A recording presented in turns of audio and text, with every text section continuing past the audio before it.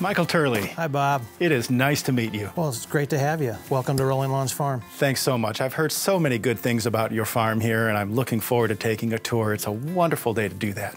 Well, we're blessed to have been here 112 years. Wow. And hope to keep the story going. And it all goes back to the Holstein cow, so let me go introduce you to a few. I'd love to. Yeah.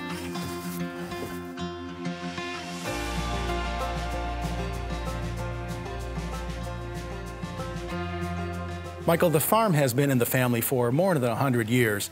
You had a successful career in advertising, and then you came back to farming. Why? I was blessed to have a great career. It was all marketing focused, and I spent a lot of time focused on consumers, learning about their preferences and tendencies and demands. But my heart was always back here at the farm. My identity is based here, and it's when I kind of meshed those two experiences, life experiences, that the vision started to come together for what we could do here at Rolling Lawns to keep the story going. Mm-hmm. And what have you learned since you've been back? Consumers are fans of what we do, and if you present to them our story in the proper manner, then they're eager to learn more. And there is no better centerpiece or star of the show than the registered Holstein cow for the story we're telling here.